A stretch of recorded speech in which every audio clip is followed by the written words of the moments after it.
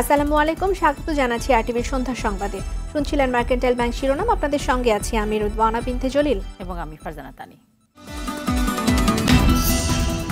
দ্রুত গতিতে এগিয়ে চলছে চট্টগ্রাম কক্সবাজার রেলপথ নির্মাণ, আগামী মাসে পরীক্ষামূলক চলাচল।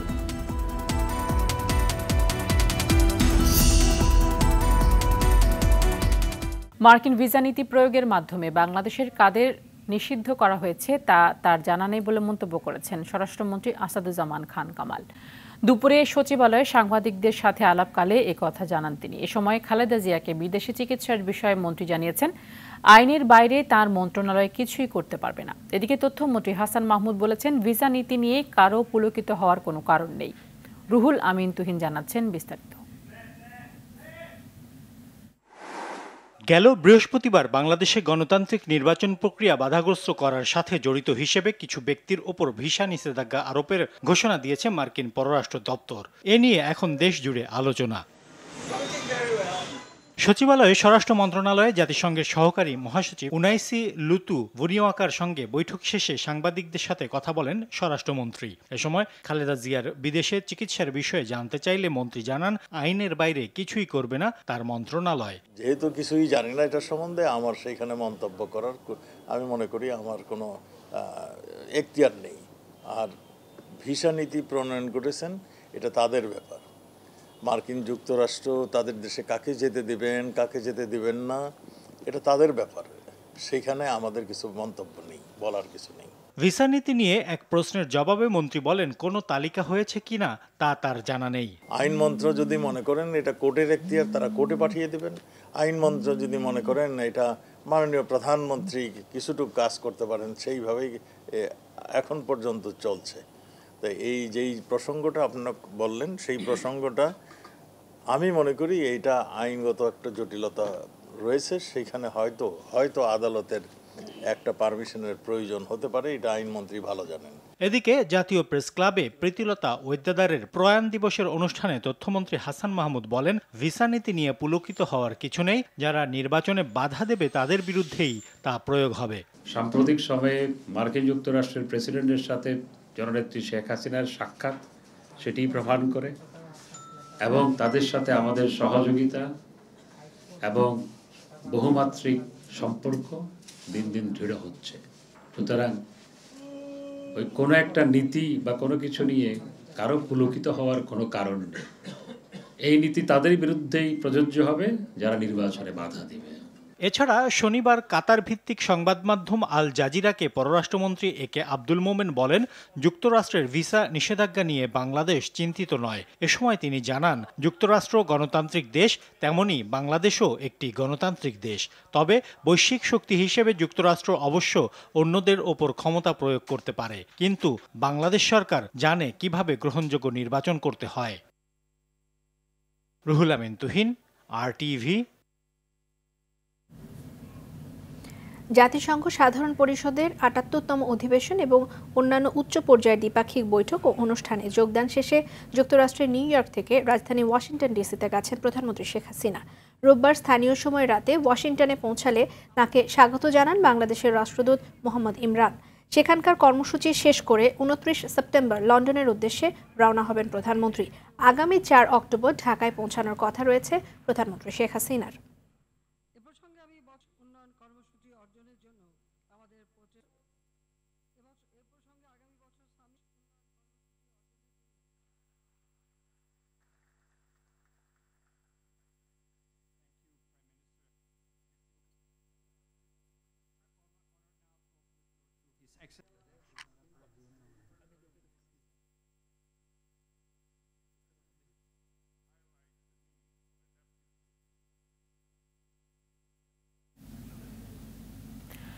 বিএনপি চেয়ারপারসন বেগম খালেদা জিয়াকে চিকিৎসার জন্য বিদেশে নিতে ব্যবস্থা গ্রহণে ৪৮ ঘণ্টার আলটিমেটাম দিয়েছেন দলের মহাসচিব মির্জা ফখরুল ইসলাম আলমগীর। বিকেলে রাজধানীর নয়াপল্টনে দলের কেন্দ্রীয় কার্যালয়ের সামনে ঢাকা মহানগর উত্তর ও দক্ষিণ বিএনপি আয়োজিত সমাবেশে তিনি এই আলটিমেটাম দেন। ফখরুল বলেন, শুধু যুক্তরাষ্ট্র নয়, দেশের জনগণও সরকারকে নিষেধাজ্ঞা দিয়েছে, তাই তত্ত্বাবধায়ক সরকারের অধীনে নির্বাচন দিতে দ্রুত পদত্যাগের আহ্বান জানান তিনি। খান আলামিন জানাচ্ছেন বিস্তারিত। বিএনপি চেয়ারপারসন বেগম খালেদা জিয়ার মুক্তি ও দ্রুত উন্নত চিকিৎসার জন্য বিদেশে নেয়ার দাবিতে এই সমাবেশের আয়োজন করে ঢাকা মহানগর উত্তর ও দক্ষিণ বিএনপি। সমাবেশে বক্তারা বলেন, সাবেক আমলা সরকারি কর্মকর্তারা শেখ হাসিনাকে টিকিয়ে রাখতে গোপন বৈঠক করছে। কোনো ষড়যন্ত্রই এই সরকারকে আর রক্ষা করতে পারবে না। দলের মহাসচিব মির্জা ফখরুল ইসলাম আলমগীর বিদেশে বেগম জিয়ার উন্নত চিকিৎসার ব্যবস্থা গ্রহণ করতে 48 ঘন্টার আলটিমেটাম দেন।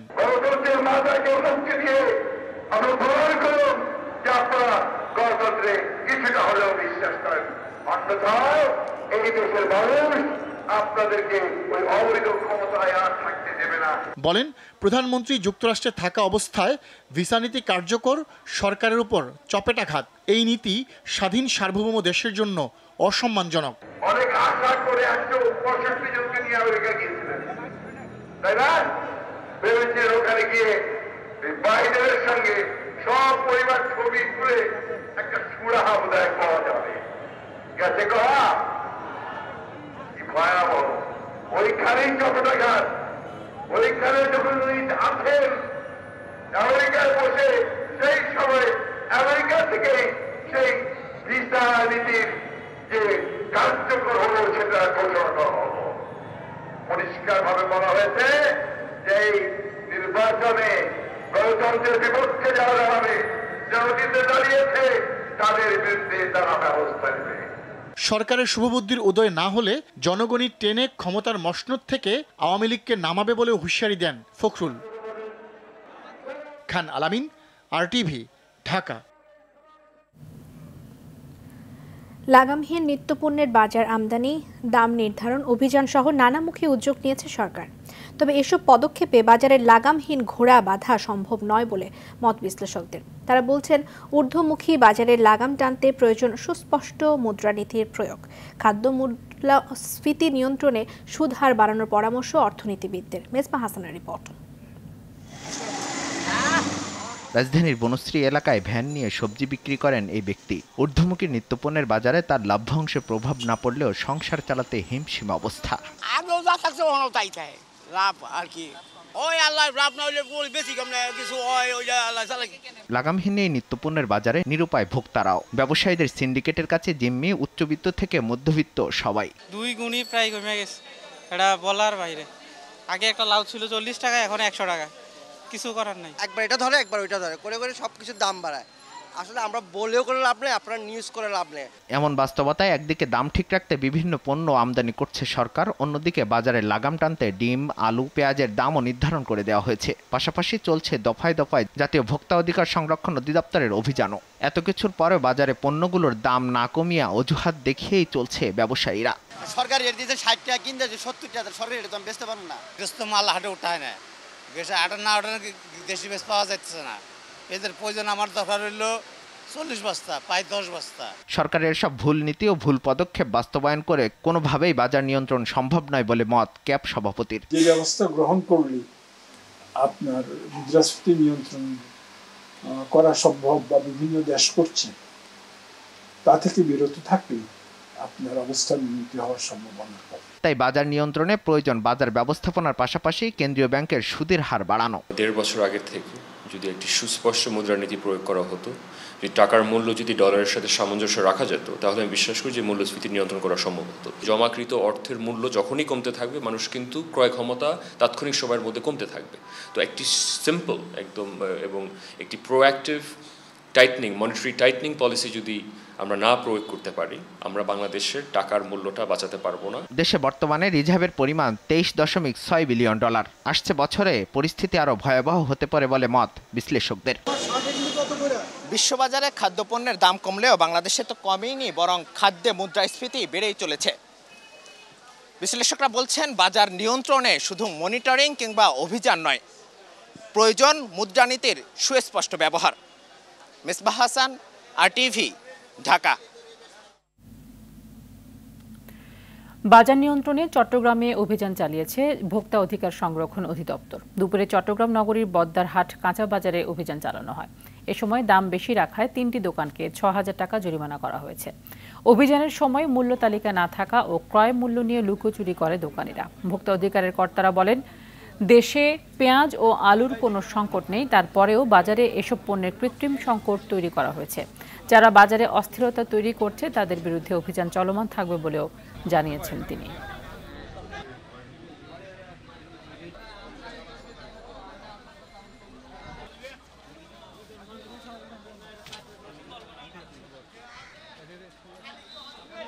তিনটা প্রতিষ্ঠানে মূল্য তালিকা সংরক্ষণ না করাই আমরা তিনটা প্রতিষ্ঠানকে 2000 করে 6000 টাকা জরিমানা করেছি।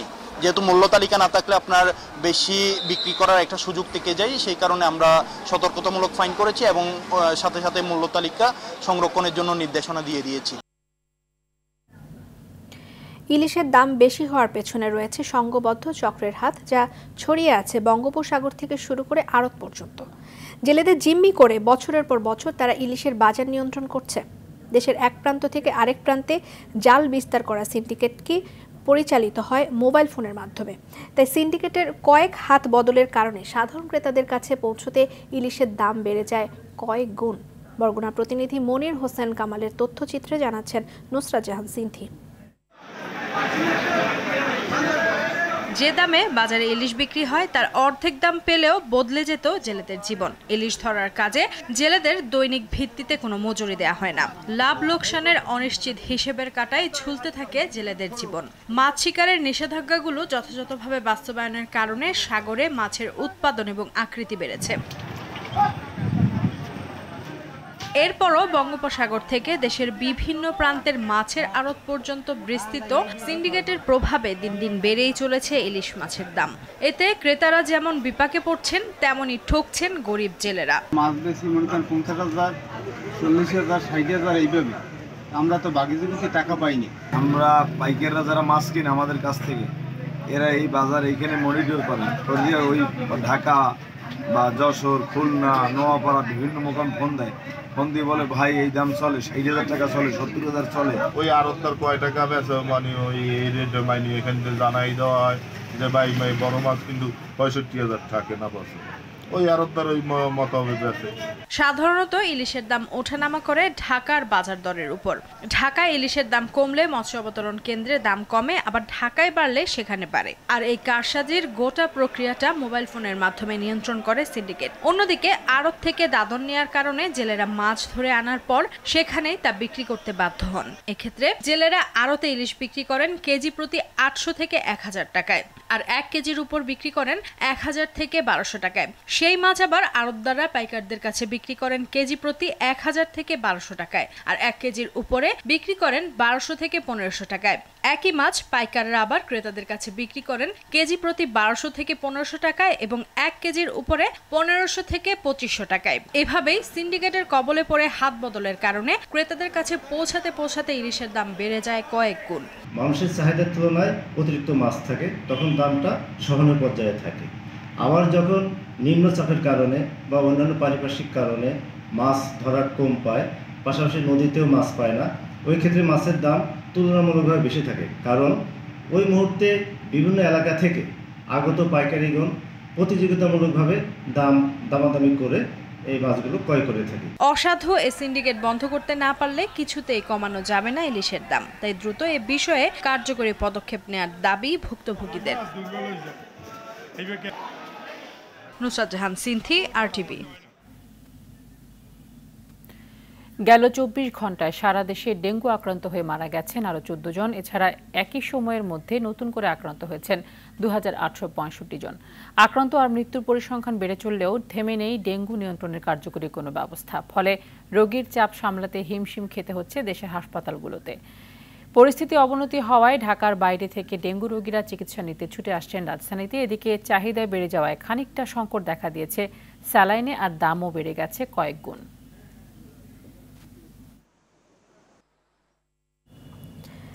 সারা দেশে 1008টি নদীর তালিকা প্রকাশ করেছে জাতীয় নদী রক্ষা কমিশন। সংখ্যা নিয়ে প্রশ্ন করলে সদুত্তর না দিয়ে উল্টো ক্ষুব্ধ হন জাতীয় নদী রক্ষা কমিশনের কর্তা ব্যক্তিরা। তারা বলেন এটি প্রাথমিক তালিকা, যা আরও সংশোধন হতে পারে। কমিশনের চেয়ারম্যান মঞ্জুর আহমেদ চৌধুরী অভিযোগ করেন, প্রভাবশালীদের চাপে মেঘনা নদী বালু খেকোদের হাত থেকে রক্ষা করা যাচ্ছে না। দুপুরে রাজধানীর সেডাপ মিলনায়তনে বিশ্ব নদী দিবস উপলক্ষে এক সেমিনারে এসব কথা বলেন তারা। শাকিলা করিমের রিপোর্ট। ডক্টর মঞ্জুর আহমেদ চৌধুরী। দখলদারদের আগ্রাসী থাবায় সারা দেশে বিপর্যস্ত নদ নদী। যে কোনো নদীর পাড়ে গেলেই চোখে পড়ে দখলবাজির চিত্র। দখল দূষণে গত 4 দশকে দেশের 175টি নদী বিলুপ্তির পথে। এমন পরিস্থিতিতে দেশের নদ নদীর প্রকৃত সংখ্যা নিরূপণে 2019 সালে তালিকা প্রণয়নের কাজ শুরু করে জাতীয় নদী রক্ষা কমিশন। বিশ্ব নদী দিবসে যা প্রকাশ করা হলো, এতে সারা দেশে 1008টি নদীর অস্তিত্ব খুঁজে পায় সংস্থাটি, যার মধ্যে সুনামগঞ্জেই 97টি। অনুষ্ঠানে উপস্থিত গবেষক ও সাংবাদিকরা নদীর সংখ্যা নিয়ে প্রশ্ন তুললে ক্ষুব্ধ হন আয়োজকরা। তারা জানান, ইউনিয়ন ভূমি অফিস, উপজেলা ও জেলা প্রশাসন এবং পানি উন্নয়ন বোর্ডের সঙ্গে সমন্বয় করে এই তালিকা তৈরি করা হয়েছে। আমাদের নতুন তালিকায় 1008টা নদী আছে। সবার মতামত নিয়ে আমরা 1008-এ পৌঁছেছি। মানে অন্যান্য নদীর মতামতের যে গুরুত্ব আছে, 101টা নদী যোগ করেছি। কাজেই সবার মতামত গুরুত্ব ছিল, আগেও ভবিষ্যতেও থাকবে। জাতীয় নদী রক্ষা কমিশন জানায়, নদীর ওপর হায়েনার মতো আক্রমণ চলছে, দখল দূষণও বন্ধ করা যায়নি। নদীর উপরে আক্রমণ হায়েনার মতো আক্রমণ চলছে চারিদিকে। আপনাদের প্রতিদিন আমরা মনিটর করি, দেখি 8টা 10টা, কোনোদিন 12-14টা নদীর উপরে আক্রমণ, সেটা বালু উঠিয়ে হোক কিংবা নদী দখল করে হোক কিংবা দূষণ করে হোক, এটাকে ক্রাইম বলতে হবে।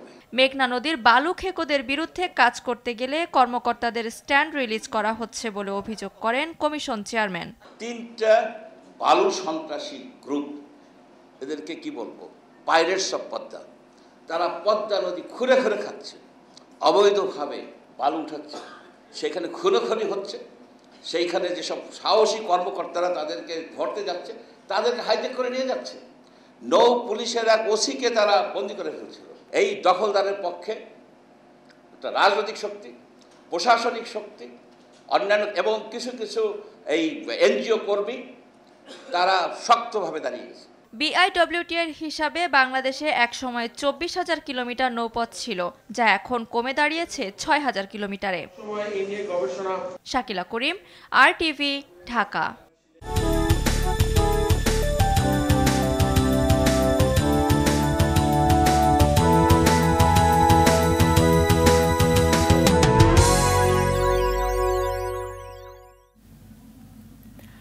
দ্রুতই এগিয়ে চলছে চট্টগ্রাম থেকে কক্সবাজারের রেলপথ নির্মাণ কাজ বাকি মাত্র 12%। পূর্বাঞ্চলীয় রেল কর্তৃপক্ষ জানিয়েছে, আগামী মাসেই এই রুটে শুরু হবে পরীক্ষামূলক ট্রেন চলাচল। ইতিমধ্যেই পটিয়া স্টেশনে আনা হয়েছে লাল সবুজের ট্রায়াল ট্রেনও। সংশ্লিষ্টরা বলছেন, ট্রেন চালু হলে কক্সবাজারের সঙ্গে রাজধানী ঢাকার দূরত্ব কমবে, পাশাপাশি বন্দরনগর এবং সমুদ্র তীরবর্তী পর্যটন কেন্দ্রকে ঘিরে মেগা প্রকল্পগুলোর অর্থনৈতিক সুফলও পাবে দেশ। চট্টগ্রাম থেকে স্টাফ রিপোর্টার সাইফুল মাহমুদের তথ্য ছবিতে বিস্তারিত সাইয়েদ মাহমুদের রিপোর্টে।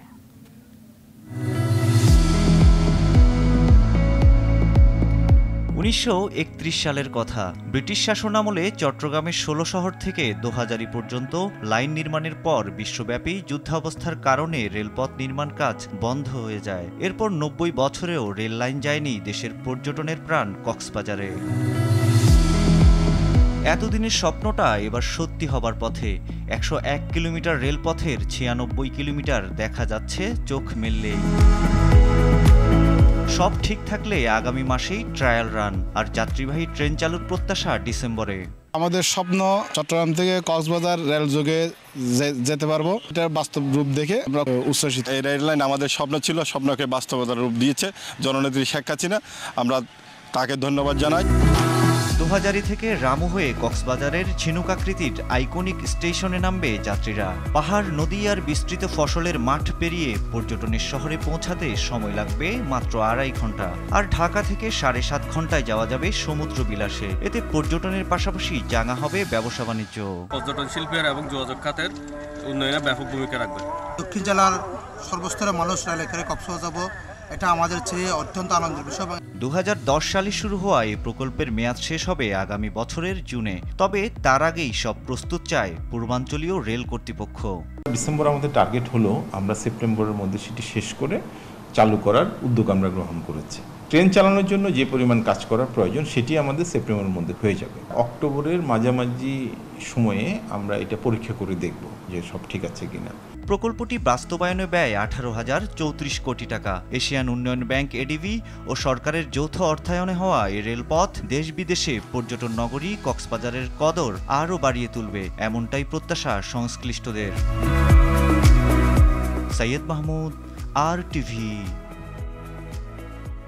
সিলিন্ডার গ্যাস বা এলপিজির দাম কারসাজিকারীদের লাইসেন্স বাতিলের হুমকি দিলেন বিদ্যুৎ, জ্বালানি ও খনিজ সম্পদ প্রতিমন্ত্রী নসরুল হামিদ। সকালে রাজধানীর টিসিবি ভবনে আয়োজিত এক কর্মশালায় তিনি বলেন, ভোক্তা পর্যন্ত এলপিজি পৌঁছাতে 4 হাত বদল হয়। তিতাসের অনিয়ম বন্ধে এবার মাস্টার প্ল্যান হচ্ছে বলেও জানান তিনি। এদিকে রেস্তোরাঁয় সিলিন্ডার গ্যাসের বদলে পাইপলাইনের গ্যাস সরবরাহের দাবি জানিয়েছে রেস্তোরাঁ মালিক সমিতি। সেলিম মালিকের রিপোর্ট।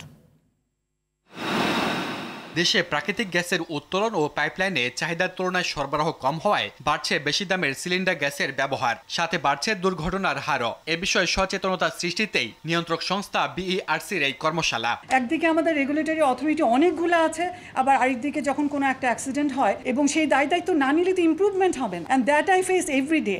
এতে জ্বালানি প্রতিমন্ত্রী জানান, যত্রতত্র গ্যাসের ব্যবহার রোধে নীতিমালা করা প্রয়োজন। সিলিন্ডার গ্যাসের দাম বৃদ্ধির পেছনে কারসাজিকারীদের বিরুদ্ধে ব্যবস্থা নেওয়া প্রয়োজন বলেও জানান তিনি। খুচরা দোকানদাররা বিভিন্ন এলাকাতে এটা কিন্তু অন্যভাবে তারা দামটা বৃদ্ধি করে, যেটা আপনারা যারা এখানে ডিস্ট্রিবিউটর আছেন, যারা ডিস্ট্রিবিউটর কন্ট্রোল করেন, অ্যাসোসিয়েশন, এটা অনেকটা কিন্তু দায়িত্ব আপনাদের উপরে পড়ে। আপনাদের এটা খেয়াল রাখতে হবে। প্রতিমন্ত্রী বলেন, অনিয়মিত ডুবে থাকা তিতাস গ্যাসকে নিয়মে আনতে সরকার মাস্টার প্ল্যান করছে। বছরকে বছর এগুলি হয়ে আসছে, তো আমরা একটা শৃঙ্খলার মধ্যে আনতে চাচ্ছি। পরিকল্পনা নেওয়া হয়েছে তিতাস সহ সব ডিস্ট্রিবিউশন কোম্পানিগুলিকে, এবং গ্যাস বাংলাদেশের আপস্ট্রিম এবং ডাউনস্ট্রিমে কিরকম ভাবে ভবিষ্যতে ব্যবহার করব, কোথায় কিভাবে ব্যবহার করব, তার উপরে একটা মাস্টার প্ল্যান করার জন্য কনসালটেন্ট নিয়োগ করা হচ্ছে পেট্রো বাংলা। এদিকে কর্মশালায় ডেকে এনে কথা বলার সুযোগ না দেওয়ায় ক্ষোভ প্রকাশ করেছেন রেস্তোরাঁ মালিক সমিতির সভাপতি। বলেন, দাবি না শুনেই চলে গেছেন প্রতিমন্ত্রী। আপনারা আজকে বিচার করেন, আজকের যে প্রোগ্রামে হোটেল রেস্তোরাঁ নিয়ে কাজ করা হচ্ছে, সেখানে আপনার কর্মসূচিতে দেখেন যেখানে হোটেল রেস্তোরাঁর প্রতিনিধি কোথায়, তাদের বক্তব্য শুনলো কোথায়?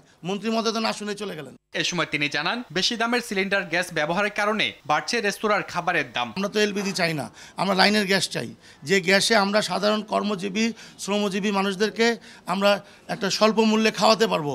এলপিজি তো ভেরি এক্সপেন্সিভ, এই এক্সপেন্সিভে তো আমরা আসলে সাধারণ গ্রাহকদেরকে আমরা খাবার দেওয়াটা খুব টাফ হয়ে যাচ্ছে। সেলিম মালিক, RTV, ঢাকা। পারিবারিক কলহের জেরে সুনামগঞ্জের জামালগঞ্জে 3 শিশু সন্তান সহ মা বিষ পান করেছে। এতে 3 শিশুর মৃত্যু হয়েছে। সকালে উপজেলা শান্তিপুর গ্রামে এই ঘটনা ঘটে। 3 শিশু হলো তানজিদ রহমান, সাকিবা আক্তার ও শাহেদ মিয়া। এতে আশঙ্কাজনক অবস্থায় মা যমুনা আক্তারকে সিলেটের MAG ওসমানী মেডিকেল কলেজ হাসপাতালে ভর্তি করা হয়েছে। এই ঘটনায় শিশুদের বাবা জাহাঙ্গীর আলমকে গ্রেফতার করা হয়েছে। পুলিশ জানিয়েছে, জাহাঙ্গীর প্রায়ই তার স্ত্রী যমুনা আক্তারকে মারধর করত। শনিবার রাতে স্বামী স্ত্রীর মধ্যে ঝগড়া হয়। সকালে জাহাঙ্গীর আলম বাড়ি থেকে বের হয়ে গেলে যমুনা আক্তার 3 সন্তানকে নিয়ে বিষের ট্যাবলেট খায়।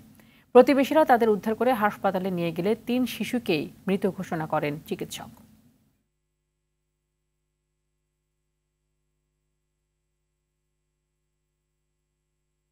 রাজধানী মোহাম্মদপুরে এক HSC পরীক্ষার্থীকে যৌন নিপীড়নের অভিযোগ উঠেছে, আর এই ঘটনায় অভিযুক্তকে আটক করেছে পুলিশ।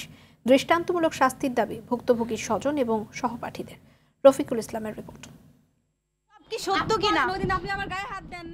গত 4 দিন আগে রাজধানীর মোহাম্মদপুরের তাজমহল রোডের গোল স্পোর্টস নামের একটি শোরুমে সেলসম্যানের চাকরি নেন মোহাম্মদপুর কেন্দ্রীয় কলেজের HSC পরীক্ষার্থী ওই ভুক্তভোগী। তার অভিযোগ, শুরু থেকেই অস্বাভাবিক আচরণ করে আসছিলেন শোরুমের মালিক অভিযুক্ত দীপু।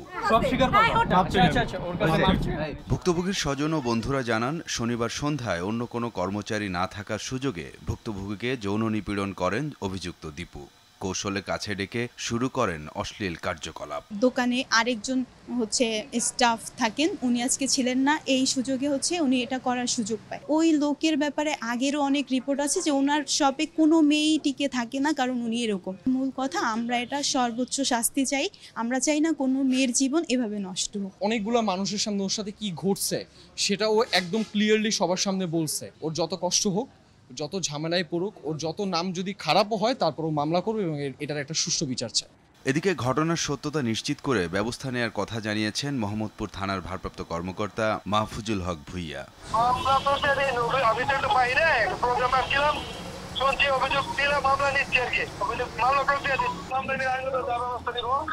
যৌন নিপীড়নের ঘটনায় মানসিকভাবে বিপর্যস্ত হয়ে পড়েছেন ভুক্তভোগী পরীক্ষার্থী। অন্য কারোর সঙ্গে যেন এমন ঘটনা না ঘটে সেজন্য অভিযুক্তের দৃষ্টান্তমূলক শাস্তি চান তিনি।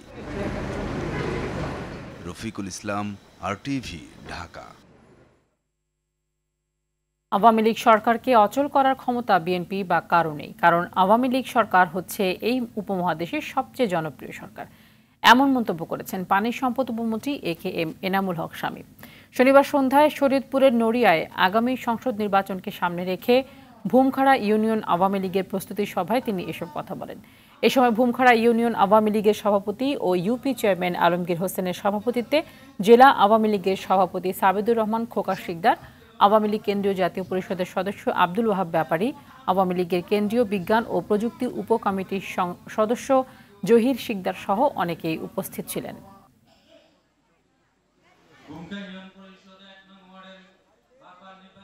শেখ হাসিনার সরকার শুধু বাংলাদেশে নয়, এই উপমহাদেশের সবচেয়ে জনপ্রিয় সরকার।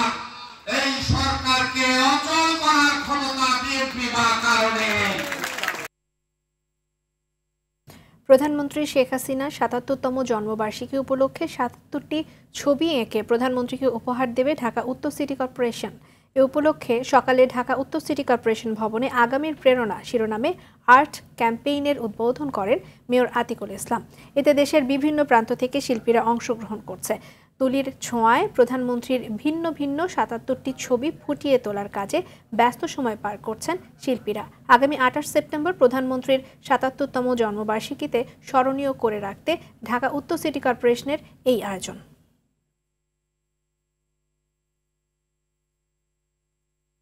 কর্পোরেশনে এই ছবিগুলা 28 তারিখ থেকে 7 দিনের জন্য প্রদর্শনী হবে। ওয়ার্ল্ড হেলথ অর্গানাইজেশন বলছে জলবায়ু পরিবর্তনের জন্য আজকে যে এডিস মশার যে বেড়েছে, আজকে জলবায়ু পরিবর্তনের জন্য নদীর ভাঙ্গন হচ্ছে, তারা কই যাবে? তাদের আশ্রয়স্থল হচ্ছে ঢাকা শহর। সুতরাং ঢাকা শহরে কিন্তু আমাদের সেই ধরনের সংকুলন নাই।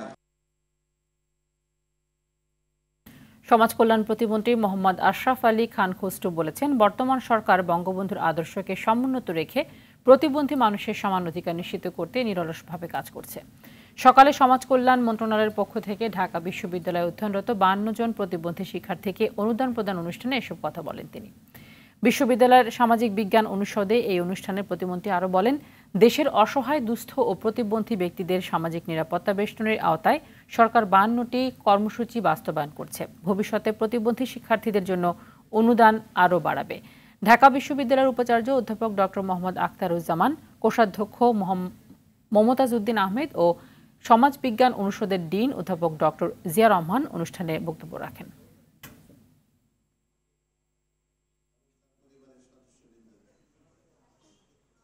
এখনো ঢাকা বিশ্ববিদ্যালয় পুরোপুরি ইনফ্রাস্ট্রাকচারের দিক থেকে ডিসেবল ফ্রেন্ডলি হয়ে উঠতে পারে। সেগুলো হচ্ছে আমাদের দৈনন্দিন শিক্ষা কার্যক্রম থেকে শুরু করে আমাদের ক্যাম্পাস লাইফের ডেইলি অ্যাক্টিভিটিস, এগুলাকে কিছুটা ব্যাহত করে। আমি প্রতিবন্ধী শুধু নয়, সমাজে পিছিয়ে পড়া জনগোষ্ঠীকে নিয়ে আমি কাজ করছি। যখন প্রয়োজন হয় তোমরা আমার সাথে যোগাযোগ করবে।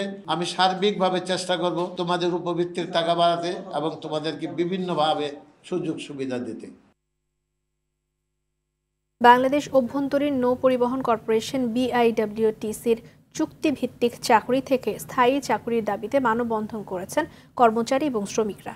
সকালে বাংলা মোটর BIWTCর কার্যালয়ে এই মানববন্ধনে তারা জানান, দ্রুত তাদের পাওনা বেতন পরিশোধ এবং চাকরি স্থায়ী করতে হবে। দাবি না মানা হলে প্রায় 600 কর্মচারী এবং শ্রমিকরা কর্মবিরতিতে যাবেন বলেও হুমকি দেন তারা।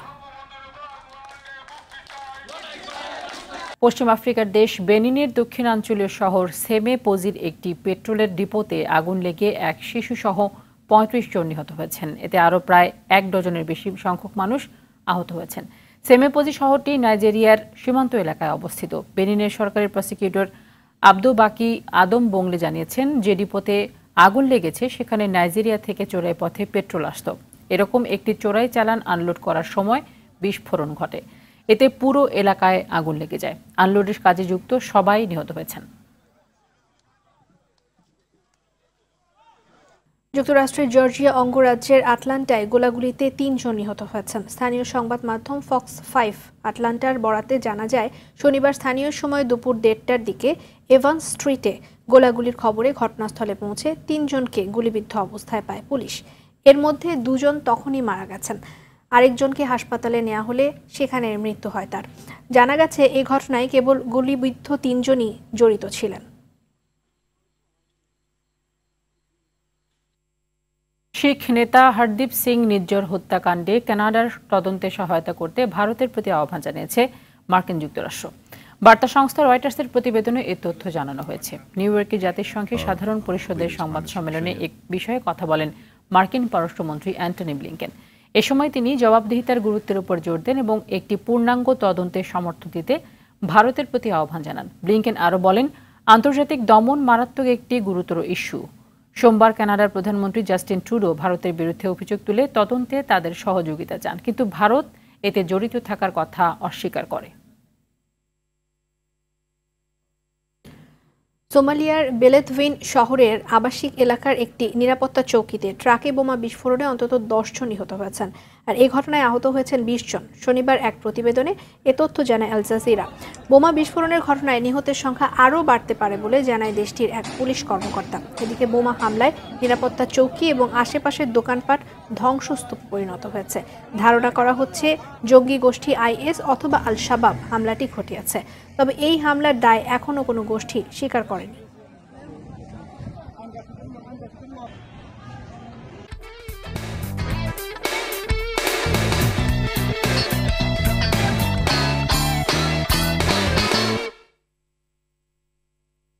বাংলাদেশ প্রিমিয়ার লিগ বিপিএল এর 10ম আসরে খেলোয়াড়দের নিলাম শেষ হলো। বরিশালের তামিম মিরাজদের সঙ্গে খেলবেন মুশফিক সৌম্য, রংপুরে সাকিবের সঙ্গী শামীম, লিটন মুস্তাফিজের সঙ্গে এবারও কুমিল্লায় দেখা যাবে ইমরুলকে। এ বিষয়ে আরও জানাচ্ছেন কুশল ইয়াসির। এবারের বিপিএলে খেলবে 7টি ফ্র্যাঞ্চাইজি। সেগুলো হচ্ছে দুর্দান্ত Dhaka, Comilla Victorians, Rangpur Riders, Sylhet strikers, Fortune Barishal, Khulna Tigers ও চট্টগ্রাম চ্যালেঞ্জার্স। 443 জন বিদেশি আর 203 স্থানীয় ক্রিকেটার 6 ক্যাটাগরিতে অংশ নেন খেলোয়াড় নিলামে। এর মধ্যে এ ক্যাটাগরির পারিশ্রমিক 80 লাখ টাকা। স্থানীয় ক্রিকেটারদের মধ্যে একমাত্র মুশফিকুর রহিমই ছিলেন সর্বোচ্চ ক্যাটাগরিতে। তাকে নিজেদের করে নিয়েছে Fortune Barishal. Fortune Barishal has Mushfiqur Rahim category A serial 1। Tamim Iqbal, Mahmudullah Riyad ও মেহেদি হাসান মিরাজরা আগে থেকেই রয়েছেন বরিশালে। সঙ্গী হিসেবে যুক্ত হচ্ছেন সৌম্য সরকারও। দল নিয়ে সন্তুষ্ট তামিম। বিগ প্লাস পয়েন্ট আমার কাছে মনে হয় যে দে are very very successful BPL এ। আমার কাছে মনে হয় যে এতগুলো এক্সপিরিয়েন্স একটা টিমে it's very important. Plus ইউথেরও support আছে। আপনি যদি আমাদের টিমটা যদি দেখেন, it's mix of both. And আশা করি এন্ড কথা হলো যে আমরা কতটুকু ভালো পারফর্ম করতে পারি। বর্তমান চ্যাম্পিয়ন ও সবচেয়ে সফলতম দল কুমিল্লা ভিক্টোরিয়ান্স নিলামের আগে একের পর এক তারকা ভিড়ে শিরোনাম হয়েছেন। এদিন নিয়মিত অধিনায়ক ইমরুল কায়েসকে নিলামের মাধ্যমে দলে ভেড়ায় কুমিল্লা। এবারও শিরোপায় চোখ ফ্র্যাঞ্চাইজিটির। প্রত্যাশা কি মনে হয় আমাদেরকে দেখে আর অন্য কোনো প্রত্যাশা থাকতে পারে? কখনোই। মানে এখন থেকে চিন্তা করছি কখন আপনাদের সাথে আবার দেখা হবে মাঠে ফাইনালের দিন ট্রফি নিয়ে ইনশাআল্লাহ। বিদেশি খেলোয়াড়দের মধ্যে নিলামে তাসুন সানাকা খুলনায়, দীনেশ চান্দিমালের জায়গা হয়েছে বরিশালে। আগে থেকেই চুক্তি করাদের মধ্যে বাবর আজম খেলবেন রংপুরে, মঈন আলী, আন্দ্রে রাসেল, নাসিম শাহদের দেখা যাবে কুমিল্লার জার্সিতে। পরিচিত মুখগুলোর মধ্যে দল পাননি মুমিনুল হক, সাব্বির রহমানরা। আগামী বছর জানুয়ারিতে বসবে ঘরোয়া ক্রিকেটের সবচেয়ে জমজমাট টুর্নামেন্ট বিপিএল এর 10ম আসর। নতুন রুল হচ্ছে সুপার সাব, যে কোনো সময় আসতে পারে। কুশল ইয়াসির, আরটিভি, ঢাকা। এশিয়ান গেমসের শুটিং, সাঁতার, জিমন্যাস্টিক্স, তাইকোয়ান্ডো এবং হকিতে বাংলাদেশের অংশগ্রহণকারীদের আজকের দিনটি মোটেও ভালো যায়নি। নারীদের 10 মিটার এয়ার রাইফেল শুটিংয়ে দলগত ইভেন্টে 15 দলের মধ্যে নবম হয়েছে বাংলাদেশ। ব্যক্তিগত ইভেন্টেও চূড়ান্ত পর্বে উঠতে পারেনি কোনো শুটার। 100 মিটার সাঁতার ব্যাক স্ট্রোকে 28 জনের মধ্যে 21তম হয়েছেন সামিউল ইসলাম রাফি।